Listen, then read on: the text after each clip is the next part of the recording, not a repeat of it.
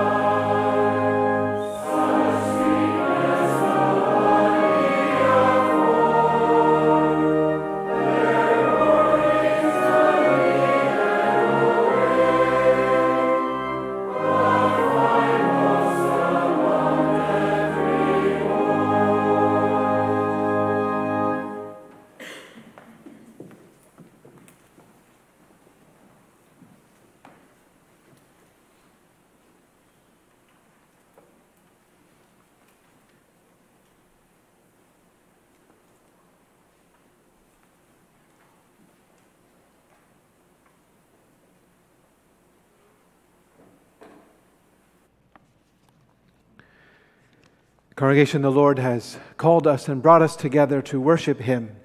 And we confess that our help is in the name of the Lord, who made heaven and earth, and in Christ Jesus is an overflowing fountain of good. Amen.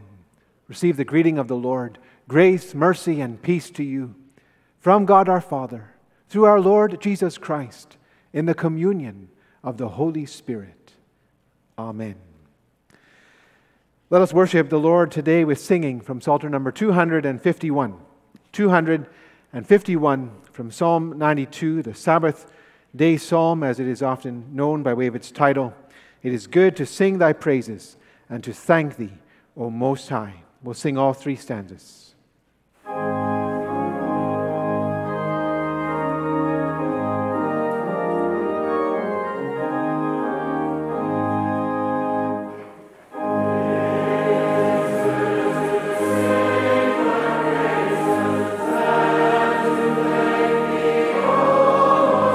Oh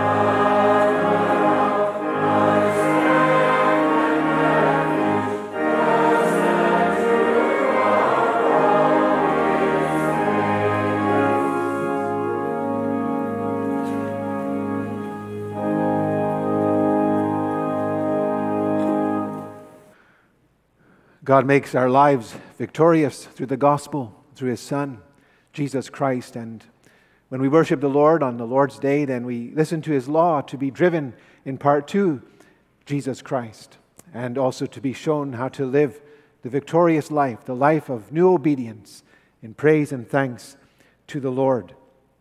So we read the law this morning from Exodus 20, and the summary from Matthew 22, and then let us sing together from Psalter number 64. Lord, I lift my soul to Thee. All the stanzas of 64.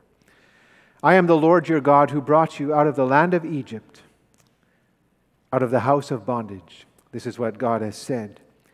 You shall have no other gods before me. You shall not make for yourself a carved image, any likeness of anything that is in heaven above, or that is in the earth beneath, or that is in the water under the earth. You shall not bow down to them nor serve them. For I, the Lord your God, am a jealous God, visiting the iniquity of the fathers upon the children, to the third and fourth generations of those who hate me, but showing mercy to thousands, to those who love me and keep my commandments. You shall not take the name of the Lord your God in vain, for the Lord will not hold him guiltless who takes His name in vain. Remember the Sabbath day to keep it holy. 6 days you shall labor and do all your work, but the seventh day is the Sabbath of the Lord your God. In it you shall do no work, you, nor your son, nor your daughter, nor your male servant, nor your female servant, nor your cattle, nor your stranger who is within your gates. For in 6 days the Lord made the heavens and the earth, the sea and all that is in them, and rested the seventh day. Therefore the Lord blessed the Sabbath day and hallowed it. Honor your father and your mother, that your days may be long upon the land which the Lord your God is giving you. You shall not murder. You shall not commit adultery. You shall not steal. You shall not bear false witness against your neighbor. You shall not covet your neighbor's house. You shall not covet your neighbor's wife, nor his male servant, nor his female servant, nor his ox, nor his donkey, nor anything that is your neighbor's. Teacher, one said to Jesus, which is the great commandment in the law? Jesus said to him, you shall love the Lord your God with all your heart, with all your soul, and with all your mind. This is the first and great commandment. And the second is like it, you shall love your neighbor as yourself. On these two commandments hang all the law and the prophets.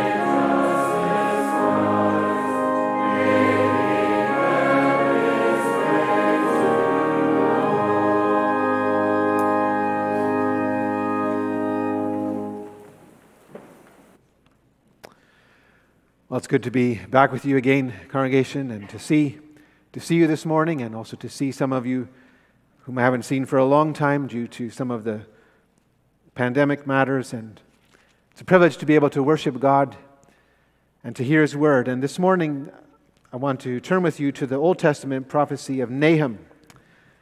The Old Testament prophet Nahum. Nahum's a very short book. In our pew Bibles, you can find it on page 823. 823. And I want to read with you chapter 1. Nahum chapter 1. And let us hear the word of God this morning. The burden against Nineveh. The book of the vision of Nahum the Elkoshite. God is jealous, and the Lord avenges. The Lord avenges and is furious. The Lord will take vengeance on His adversaries, and He reserves wrath for His enemies. The Lord is slow to anger and great in power, and will not at all acquit the wicked. The Lord has His way in the whirlwind and in the storm, and the clouds are the dust of His feet. He rebukes the sea and makes it dry, and dries up all the rivers. Bashan and Carmel wither, and the flower of Lebanon wilts. The mountains quake before Him, the hills melt, and the earth heaves at His presence. Yes, the world and all who dwell in it. Who can stand before His indignation? And who can endure the fierceness of His anger? His fury is poured out like fire, and the rocks are thrown down by Him. The Lord is good, a stronghold in the day of trouble, and He knows those who trust in Him. But with an overflowing flood, He will make an utter end of its place, and darkness will pursue His enemies. What do you conspire against the Lord? He will make an utter end of it. Affliction will not rise up a second time. For while tangled like thorns, and while drunken like drunkards, they shall be devoured like stubble, fully dried. From you comes forth one who plots evil against the Lord, a wicked counselor. Thus says the Lord, though they are safe, and likewise many, yet in this manner they will be cut down when He passes through. Though I have afflicted you, I will afflict you no more. For now I will break off His yoke from you and burst your bonds apart. The Lord has given a command concerning you. Your name shall be perpetuated no longer. Out of the house of your gods I will cut off the carved image and the molded image. I will dig your grave, for you are vile. Behold, on the mountains the feet of Him who brings good tidings, who proclaims peace. O Judah, keep your appointed feasts, perform your vows, for the wicked one shall no more pass through you. He is utterly cut off. Our text is from verse 7.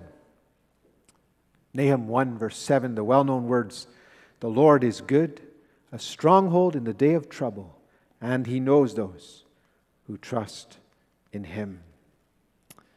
The grass withers, the flower fades, but the word of our God stands forever. Amen. Let us come before the Lord in prayer and seek for His blessing as we worship Him together as a congregation.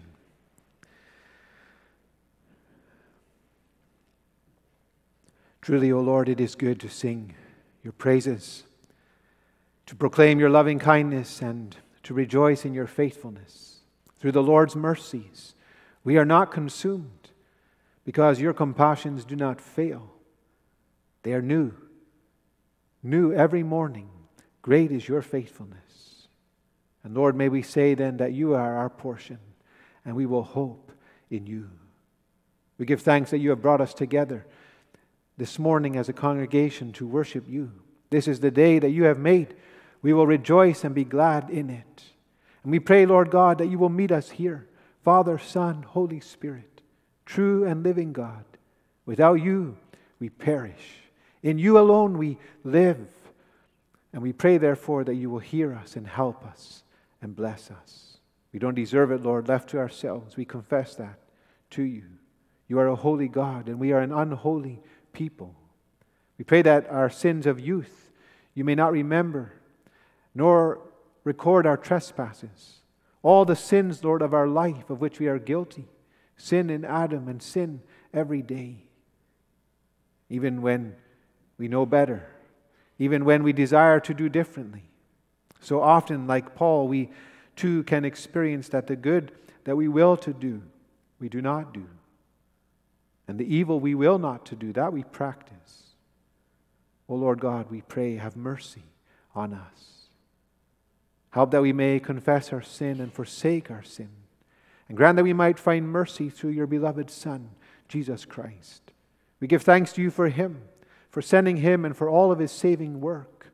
We praise you, O Lord, for the way he was faithful and obedient even unto death, even the death of the cross. For in his bearing also the cross, he bore the curse that is upon us in Adam. And through his suffering and through his finishing the work that you gave him to do, we might be pardoned, we might receive forgiveness, we might be cleansed, restored and made new, and that forever and ever. O Lord God, we pray that you would today turn our eyes to your Son, Jesus Christ. We pray that we may see him in his beauty and glory, also as he is proclaimed in the gospel. We pray that as he is lifted up among us, our hearts may be drawn to him, and that we may be delighting in him, individually and as families and as a congregation. Will you receive our worship, O Lord, and will you be praised and exalted among us and by us in this morning. We pray for one another. Will you help all those, O Lord, in special need? Remember all those who are under doctor's care. We can have so many weaknesses and frailties that we experience, whether young or old. We pray, Lord, that you will hear the needy when they cry. We especially commend to you Hannah and Dan as Hannah anticipates a scan next week. We pray, Lord, that you will bless the scan, and if it can be your will, also grant favorable results, that Hannah might hear good news, and that she might rejoice also in your provision for her.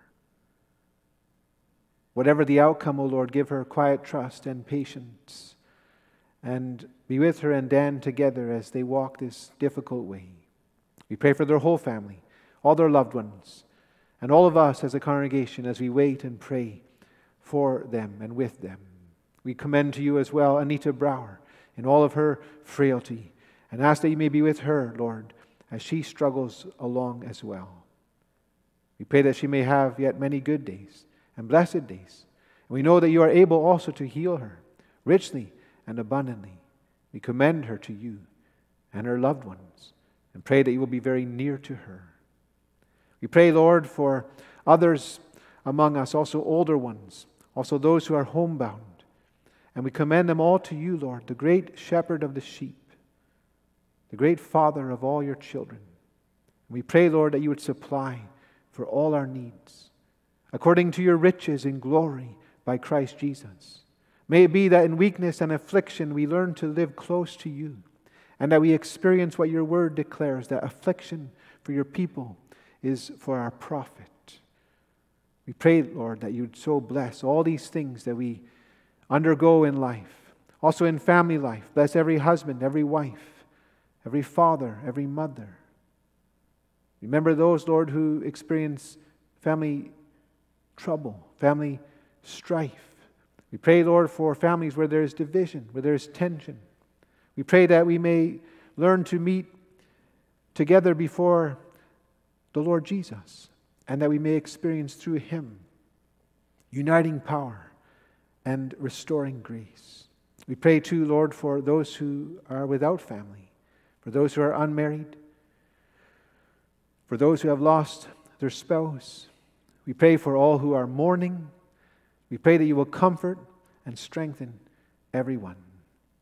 We thank you too when we experience blessings, and we think of Carol and Fred Krudbosch with Carol's birthday tomorrow, and how you have blessed her with health and strength and brought her to a high age and to the age of the strong. And will you grant her, Lord, a blessed day, and also together with her family to rejoice in your goodness and to look to you to supply for every day and for every need. We pray, Lord, too, for those who may be listening in over the phone or through the internet, those who may be away on vacation. We thank you, Lord, that we have this opportunity to meet together in this way, in spirit. And we pray that you will bless us richly through your Spirit. We pray too, Lord, that you may remember your church and your people all throughout this world. We commend to you our churches as they meet this week in Synod. And we pray, Lord, for your blessing on the Synod meetings in Brantford, the prayer service on Tuesday night and the meetings on Wednesday and Thursday. That you will grant traveling mercies to all the delegates and also unity of mind and heart and focus and purpose and spirit in the work to which you have called us. We thank you that we may be in a federation of like-minded churches. And we pray, Lord, that we may grow, that we may be revived and increased more and more, and a witness also in a dark and broken world. We do remember, Lord, before you our land and also our leaders. And we pray, Lord, for your mercy to our Prime Minister. And also we pray for wisdom in government, also for our Premier. And Lord, for the tasks that are before them, that they may look to you for wisdom and guidance. We think too, Lord, how we are in the midst of an election federally, and we pray also in that regard that you may have mercy on us and grant us leadership that is principled and righteous. And we don't deserve that, Lord, as a people, we know, but we bring our need to you and we pray for your mercy. And we pray also for grace to submit to whatever may be the outcome. And we pray, Lord, that you will to that end bless the preaching of the word everywhere. Bless it wherever it is brought today. Strengthen all of your servants and also among us as we hear the gospel throughout the day. May we listen attentively and may we experience the anointing of the Spirit. May we wait upon you, Lord God, and will you renew our strength so that we may mount up with wings like eagles, so that we may run and not be weary, and so that we may walk and not faint. Oh, will you hear us, Lord, and will you bless us for your name's sake, for Jesus' sake. In his name we come to you. Amen.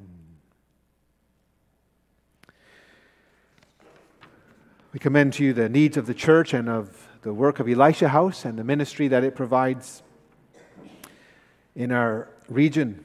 And may the Lord bless you. We don't give in the service, but we do commend to you the offerings and the opportunity to give at other times. Let us continue in this service to worship with singing from a selection of Psalm 37, Psalter number 96. Psalter number 96, rest in the Lord and be thou still. With patience wait his holy will, enduring to the end. Fret not, though sinners' gains increase. Forsake thy wrath, from anger cease. It will to evil tend. And so on. The four stanzas of number 96.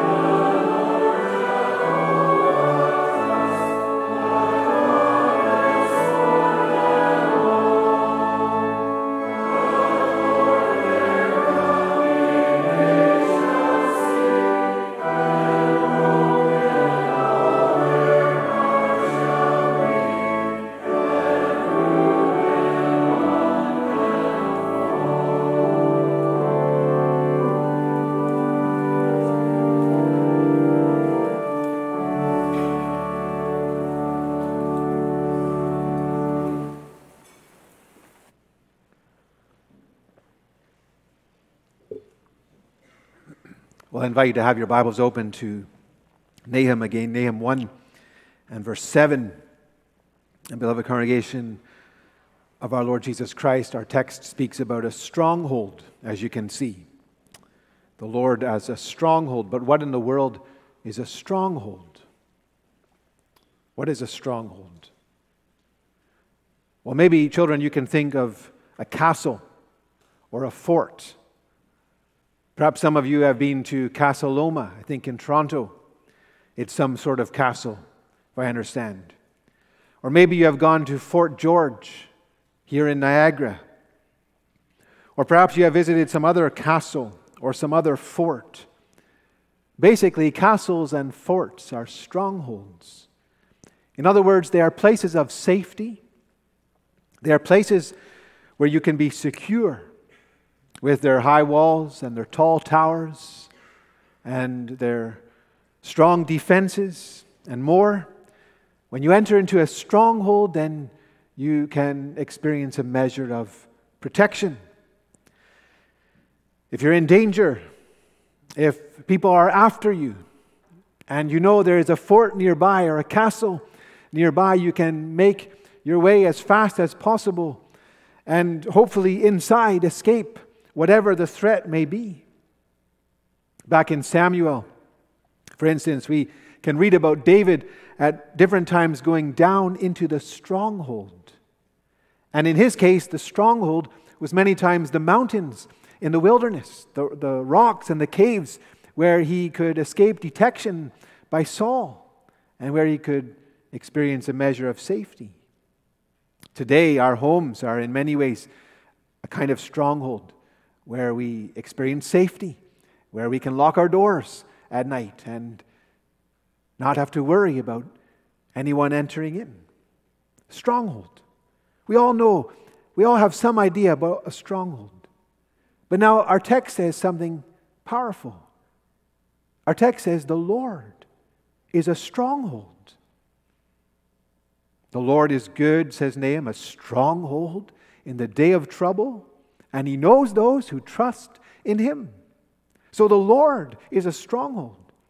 And that means then that we can be safe and secure for sure in the Lord and with the Lord.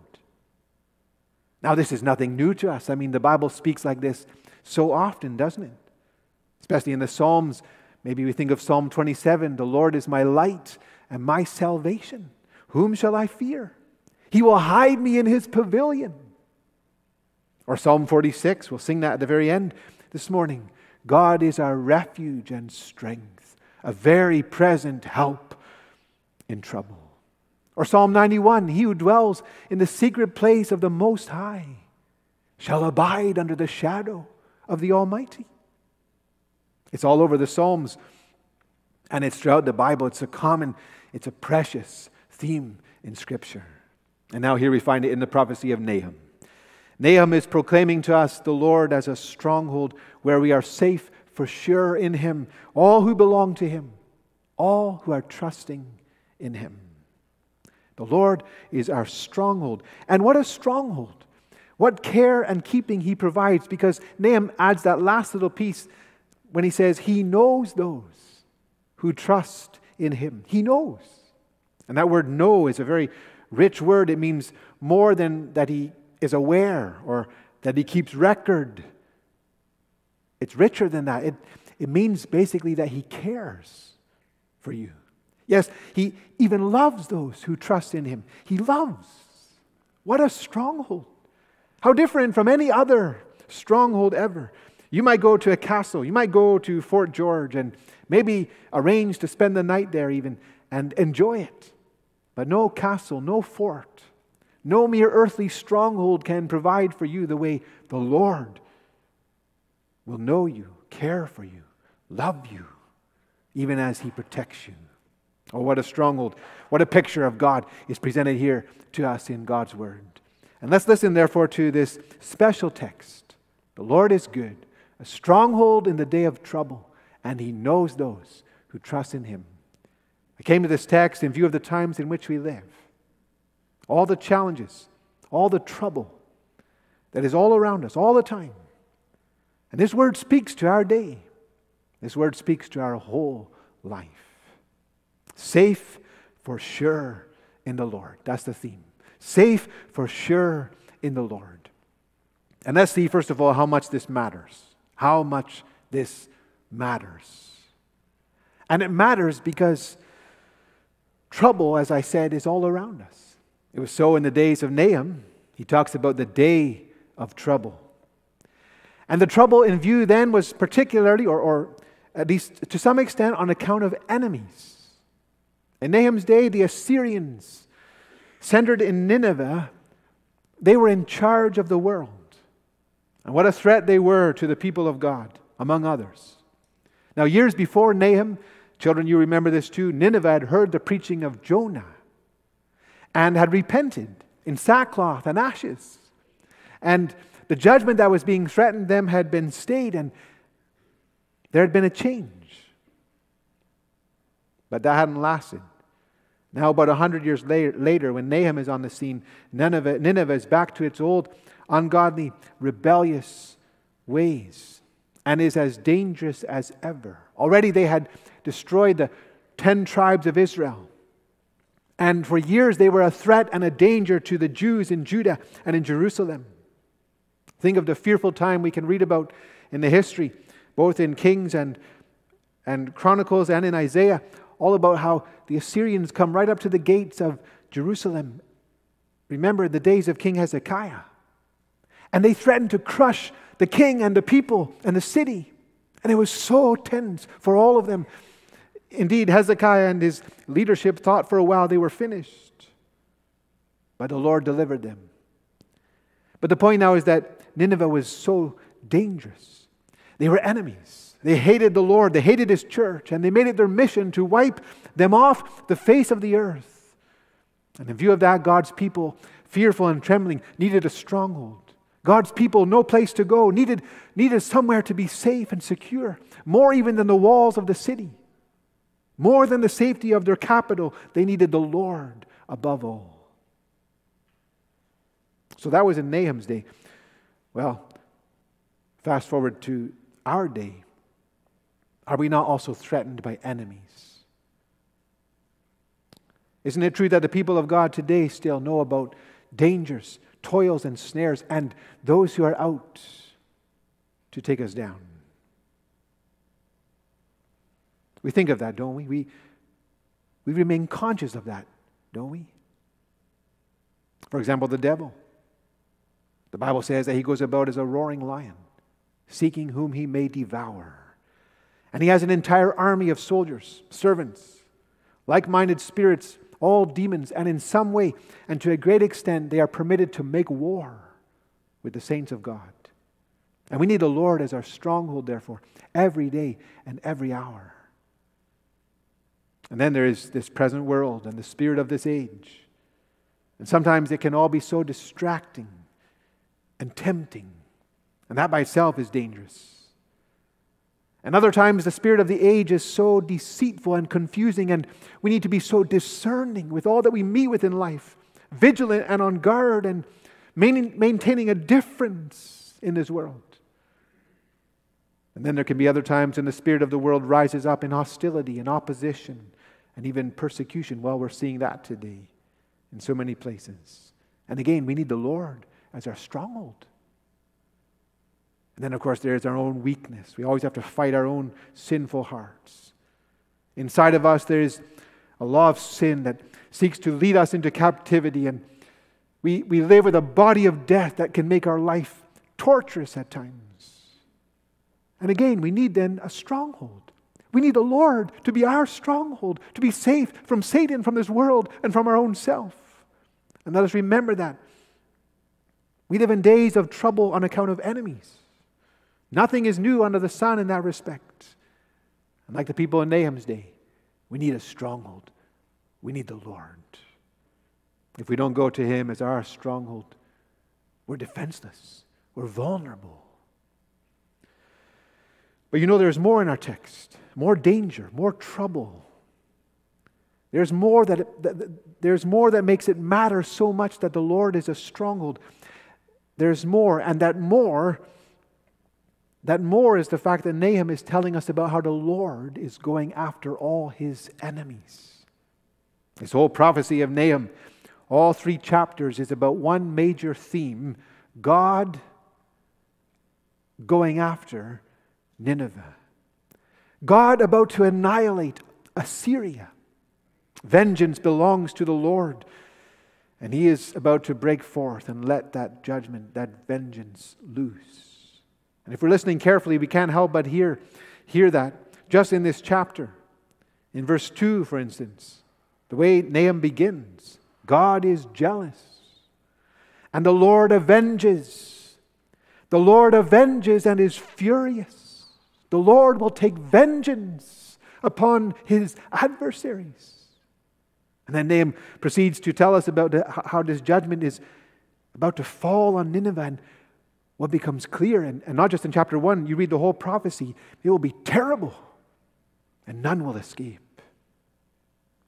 And on the one hand, that's of course a great comfort for all true people of God. It is, because it means that all the enemies will be destroyed. Verse 15 explains that. Behold, on the mountains the feet of him who brings good tidings, who proclaims peace. O Judah, keep your appointed feasts, perform your vows, for the wicked one shall no more pass through you. Why not? He is utterly cut off. So that's what the Lord is proclaiming through Nahum and promising. He will go after every enemy. He will destroy every foe. And there is no one who will be able to snatch any one of God's people out of God's hand. How famously Paul put that in Romans 8 when he said, I am persuaded that neither death nor life, nor angels, nor principalities, nor powers, nor things present, nor things to come, nor height nor depth, nor any other created thing shall be able to separate us from the love of God, which is in Christ Jesus our Lord. No, we are more than conquerors through him who loved us. The enemy, every enemy, is going down. But even as we think about that, another question comes to the fore. How can you be sure? How can I be sure that I won't be among those enemies? How can we be certain that we are among the friends of God? Those who will not be destroyed by him. You know what makes this question all the more urgent is what we should know about ourselves, and that is the fact that we are all sinners, no matter who we are, no matter where we find ourselves in life. No matter if we grow up as pagans or if we have been raised up in church, we are all sinners by nature. We are all wicked, meaning we are haters of God and of our neighbor. And we have been bent that way through the sin of Adam, and so now we are guilty and dirty, and we deserve, therefore, like everyone else, we deserve that God should take vengeance on us. And think then of the questions that Nahum raises in verse 6. Concerning the Lord and concerning his coming in judgment. Who can stand before his indignation, Nahum says? And who can endure the fierceness of his anger? See, it's one thing to be in trouble because of enemies and to hear about God coming in judgment upon them. That's good. But when we think about how we are not any different, really, and we aren't.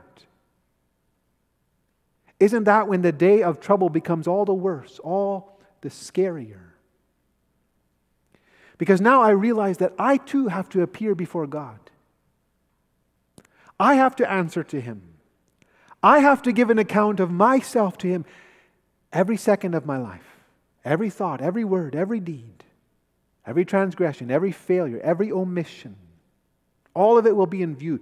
And how will you survive? How will I survive that moment? Who can stand before his indignation? Who can endure the fierceness of his wrath? You know, maybe some of you need to think about this in view of the way you treat your family. Or maybe some of you in the way you're behaving with the internet. Or some of you perhaps getting high or getting drunk. Who can stand before his indignation? Who can endure the fierceness of his anger? He rebukes the sea and makes it dry. The mountains quake before him, the hills melt, the earth heaves at his presence, the world and all who dwell in it. His fury is poured out like fire, and the rocks are thrown down by him. Nahum says, he will dig our grave, for we are vile. Do we know what it's like to be sinners in the hands of an angry God? Do we understand what trouble we are in, left to ourselves? What a day of trouble. And for that reason, then, we need a stronghold. We need a place of safety. We need someone to protect us and provide for us. Someone to acknowledge us and care for us. Someone to shelter us. But who? Well, Nahum says, the Lord. The Lord. But how? How can the Lord save us from the Lord, from the wrath of the Lord? Well, that question takes us to our next point. The way this can be. So safe for sure in the Lord, how much this matters. But now secondly, the way this can be. What is the way? What is the way that in the Lord we can be safe? Well, one answer is that the Lord is almighty. Verse 3 makes reference to that when it says, the Lord is great in power. You know, He is so powerful. He is so powerful. And then Nahum proceeds to illustrate that by describing the reaction of creation to the presence of God. I mean, seas and rivers dry up. Mountains quake. And the earth and the world and everyone in it trembles. When He comes, the Lord is so powerful. He is almighty. And just that point then makes Him able to be a stronghold. There is no one who can successfully challenge or overthrow the Lord. There is no one greater than He is. How important to remember that. We serve a God who is awesome in power. But that can't be enough. I mean, that can't be enough to explain how the Lord is a stronghold. What about the fact that none of us deserves to be safe in Him? What about the fact that we too ought to suffer under His vengeance and wrath for all our sin and for all our rebellion? Well, here is where our text is so rich and so clear, because Nahum begins like this. The Lord is good, he says. First part of the text. The Lord is good. That means that there is no evil in the Lord. He's never unjust. He's never unfair. He's never unkind. He's never harsh or mean or stingy or hard. No, that's not Him. He's good. And He's alone in that. Just like no one is almighty like He is, so no one is good like He is. Jesus will say, no one is good but God. God is the standard of all goodness. The perfection of all goodness is found in God. And where do we see that goodness most of all? Is it not when He opens His heart and spills out that goodness in grace and mercy to sinners? Isn't it when He reveals to us a way of salvation through sacrifice? In the Old Testament, it was the sacrifice of animals, a long-established practice by the time of Nahum. The people of God were well acquainted with it. All these animals, every morning a lamb, every evening a lamb, and so on. And many more sacrifices besides, and the Day of Atonement every year. And they knew all about how this worked. Mercy through sacrifice. Salvation through the shedding of blood. But animals were never enough, of course. No, nor were they meant to be. Instead, they were teaching aids. They pointed forward. They pointed to another sacrifice, namely to the sacrifice of the incarnate Son of God. Now, Nahum lived long before Jesus came, but Nahum knew He was coming. Not all the details, not with the clarity that we know today, but Nahum knew because he saw God at work, just in his prophecy and through his prophecy, destroying Nineveh. Why? So that the Jews might survive. Why? So that the promise might remain. So that someday the Savior might be born. And that's what happened, as we know. God was always about that plan. And so in the fullness of time, Jesus did arrive. And Nahum knew He would. And let us think now about Jesus when He came. And let us think about what He came to do. Let us think about how He came to suffer. And what did He suffer? Well, was it not the vengeance of God above all? Oh, men had a hand in it. They beat him and they abused him and they nailed him to the tree, but it was so much more than that. God's righteous judgment was being poured out on his Son. Meaning what all sinners deserve, you and me too. That is what Jesus came to experience and endure. His own Father sending him into the storm, sending him into the cauldron. Who can stand before his indignation? Who can endure the fierceness of his anger? And Jesus was made to for sinners. And what an experience for Jesus. Far worse than we can even imagine or tell. But perhaps we can think of it like this. Jesus came into the day of trouble. Jesus came to meet enemies. Jesus came to be judged and condemned. Jesus came to be overwhelmed by the flood of suffering, by the anger and fury and wrath of God. And when Jesus came into all of that, there was ultimately no stronghold for him. There was no place he could go, nowhere he could run to be safe for sure. He was unable to find security and a refuge and shelter. No, he was forsaken in a way that we cannot fathom. But what the Bible tells us is that Jesus was altogether alone on the cross, enduring the waves of God's judgment for such as us. And God was doing it. God was doing it. God had planned it. God sent his Son. God was now punishing his Son. And from all eternity, the Son was always on board with that plan. They were in it together, we might say, with the Holy Spirit too. And all of it was ultimately the triune God revealing goodness. Because through the suffering of Jesus, God was in a mysterious and most wonderful way at work. God was at work so that we might never have to suffer like Jesus did.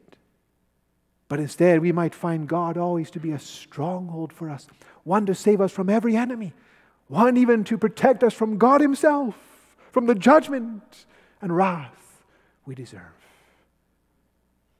And this then is how it can be that we are safe for sure in the Lord. This and this alone. Through what God was doing through the gospel and through Jesus. It is through Jesus, see, that God is a stronghold for sinners like you and me. It is through Jesus that we can go to the Lord and find safety and security in the day of trouble, when the storm rages, when the judgment comes. Yes, we can think of every trouble we can imagine, but most of all the trouble due to sin, to our guilt in Adam and our guilt in life. That is trouble like no other. Sometimes that trouble can press home in our life. Sometimes we can experience very great conviction of sin. Maybe you know what that's about too. Where you understand something of who you are and what you are like. And it presses you down. And where can you go? Maybe it's something you did long ago. Maybe it's something you're into right now. Maybe it's simply the fact that your whole life, you know, from the start till the present, it's just not been good. And there you are, naked and exposed before the eye of God. How can you survive and be safe and be saved? It's only one way. In the Lord. Only the Lord can protect you from the Lord. Only he can do it, but also surely he can do it. See, that's Nahum's point. The Lord is good. He is a stronghold in the day of trouble. Every trouble, ultimate trouble. And yes, not only trouble due to conviction of sin, but also all the trouble we face in life. Because God gave Jesus to take care of our greatest trouble. We can know, we can be sure that we can find shelter from every trouble. And here, of course, we can't help but think of the troubles of today. The troubles that we all know and feel. All the pressure, all the strain. How easily it can happen that we are afraid or frustrated or perplexed or overwhelmed. And what can we do? Where can we go? Who will take us in? Is there any safe place? Yes, there is one. And it's for sure the Lord. The Lord who is good. The Lord for the sake of Jesus. He is the way to be safe no matter what may come. No matter what we may have to endure, He is the one who will hold us close and care for us and love us and bring us safely through. Jesus is the way. And saying that, we go yet to our last point this morning, safe for sure in the Lord, what we all must do. How much this matters, the way this can be, and what we all must do. Because what does Nahum say? Trust. Trust. The Lord is good, a stronghold in the day of trouble, and He knows those who trust in Him. See, Nahum is telling us the way to access the Lord as our stronghold. The way to be safe and secure in Him for sure and forever is simply and continually to trust. What does that mean? It means to turn to Him. It means to believe in Him. It means to submit to Him. If you think of the image of a castle, children, again, castle or a fort, it's like you run as fast as you can to that castle and to that fort. And God is like that. And when you get there, when you get to Him, you find it's open. It's not so that it's barred and gated and shut up. No, He's open. He receives all who come to Him. And when you come to Him, you say to Him, Lord Jesus, here I am in Your name and for Your sake. Will You take me in? And will You keep me close? And will You hold me fast? And will You never let me go? And will You guard me and protect me and love me? That's what faith says. That's what trusting means. It's all about seeking refuge in God, in Jesus Christ, going to Him, going into Him as the stronghold. And that is what we all must do. And let us do it in the day of trouble, this day of trouble. Let us do it in view of our sin and guilt. And let us do it as lost sinners. What you are and what I am. Make sure you see that and know that. And never forget that. What trouble we are in as sinners. And there is no other safe place and there is no other stronghold. Only one, only God in Christ. The Lord is good, a stronghold. Run to Him. Run to Him. That's foundational. I mean, to seek the Lord to be saved from sin. But then also every other trouble. As we make our way through life, as we face enemies and opposition, as we meet trials and sickness and frailty and tension and affliction and loss and grief and hardship. We live in a broken world. We live in a weary world. I listened to someone this week who said, I am so tired. Especially with all that is happening today. I am so tired, this person said. And many of you, I suspect, understand that. Really, every Christian comes to that point sooner or later. This world is a weary world. We know about trouble, but we have a stronghold in the day of trouble. And every time we're to go to the Lord, every time we're to run to Him and trust in Him and to be sure that He knows those who trust in Him. See, that's how to live, congregation. There's no other way. But it's a good way. It's a secure way. To trust in Him. We are safe for sure in Him. Are you trusting Him this morning? I know many of us are. We've learned this. Well, we've been taught this. We've been brought to this point. God Himself has done that. That's always the way it goes. No one comes apart from that. We have learned to trust, and we are trusting today. But the point now by way of this word is to keep doing that. Every day, learn to say to the Lord, help me trust You. I come to You. I seek refuge in You. Let me be safe and secure in You. And whenever trouble comes, and more trouble, and great trouble, and whatever trouble, Lord, I will trust You. Help me trust You. It's how to live. If you've not started to do that, you need to. today, like right now. Right now the Lord calls you. Here in His house and under His word, He meets with you. And He's saying to us, don't you see what a day of trouble it is? For all kinds of reasons, but most of all your sinful state. This is a day of trouble, great trouble. But there is a stronghold very near and so close and wide open.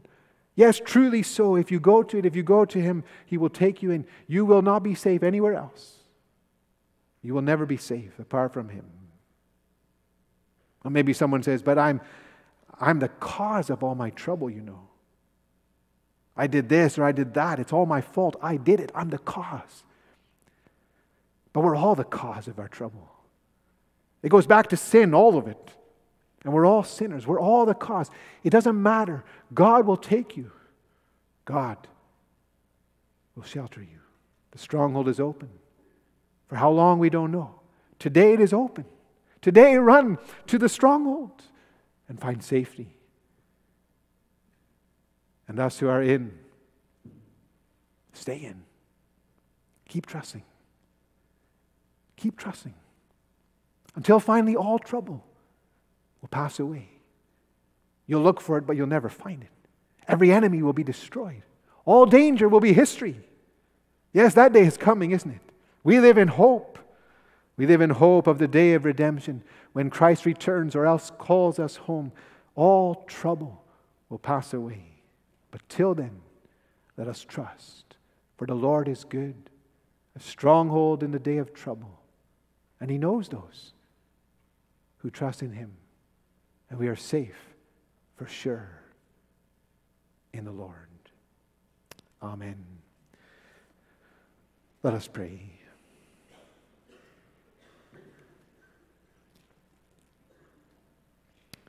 Lord, we thank You for Your word. And we acknowledge that it is a rich word. For it proclaims You as good and a stronghold in the day of trouble. A God who knows those who trust in You. And Lord, we realize very well that it is a day of trouble. And Your word reminds us that the trouble is greater than we often understand. The trouble is in view of our sin most of all and our guilt and Your judgment that is coming. And who can endure the day of Your anger? We know that in history, Nineveh faced it, and Nineveh was destroyed. And how many throughout history have been compelled to stand before You, and they've had no security. Your word is so clear. There's a way to be saved, but we must be saved. There is a stronghold to be found, but we must enter in. We pray, Lord, that You will bless us, that we all may know what it is to enter in, to trust in You, to make our way as fast as we can, as early as we can, to that fort, to that castle that is the living God in Jesus Christ. Lord, we marvel at how You have made all this to be through Jesus Himself, experiencing Your judgment without there being any stronghold for Him. How He was compelled to suffer anguish and torment and hell itself, altogether alone and forsaken. And through, Lord, what He did, all who come to You may know they will never be forsaken. What a gospel this is, and what a help to us also in view of our own sin and guilt, and also in view of all that we meet with in life, all the trouble that we find. When is it not a day of trouble in this broken and cursed world? We pray, Lord, that we may live close to You, that we may be sheltering always in You. We pray that those who are not yet there, You may draw to Yourself. And even, Lord, if it must be, drive them into that shelter, into that safety. We pray that us who are in may live close and may praise You for what You have given. We pray, Lord, for any who may be in particular trouble this morning, conviction or affliction or whatever it may be. We pray that You would apply Your word, make it real to us, O Lord. Make it live in us, and do so for the glory, honor, and praise of Your great name. Oh, hear our prayer. And bless us now as this service concludes, and remember us throughout this whole day. We pray it all for Jesus' sake alone. Amen.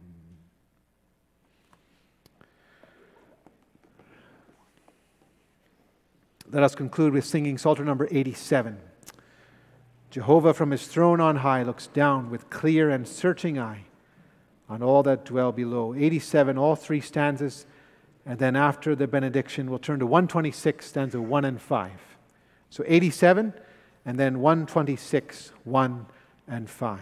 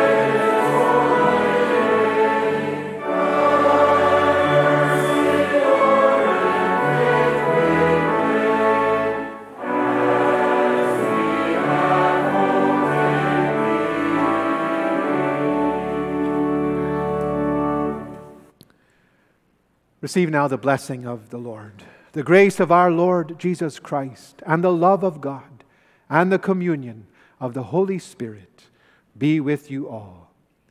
Amen.